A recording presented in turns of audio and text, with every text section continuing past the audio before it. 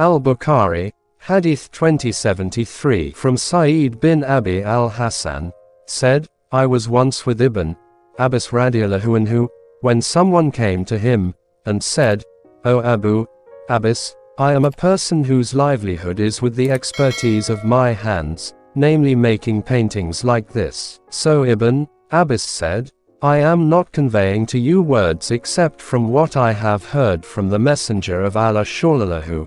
alaihi wasallam, who he said, whoever makes a picture of a painting, Allah will torture him, until he breathes a spirit, life, into the picture, and sometimes he will not be able to bring it forever. So the person was very frightened with a pale face, and said, what do you think if I can't leave it except keep drawing? He, Ibn Abbas, said, draw by you trees and everything that has no life.